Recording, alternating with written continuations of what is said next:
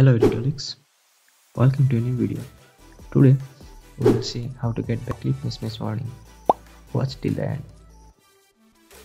Whenever we drag any clip into the timeline, if the frame rate and the frame size of the clip don't match with the sequence, a warning appears. This thing is called clip mismatch warning. There is an explanation video about clip mismatch warning in our channel. Link will be given in the description box if you want to understand what clip mismatch warning is. Go and watch that video. Now the problem is sometimes this warning doesn't appear. Watch this. I am dragging the same clip into the same sequence. The warning is not showing. It's because we changed the settings intentionally or unintentionally. Now how to get back this warning? Don't worry, Editolic is here for you. To get back this warning, first click on the edit section at the top left corner, then click preference and then click on timeline. Here you can enable clip mismatch warning. Take that option and save this.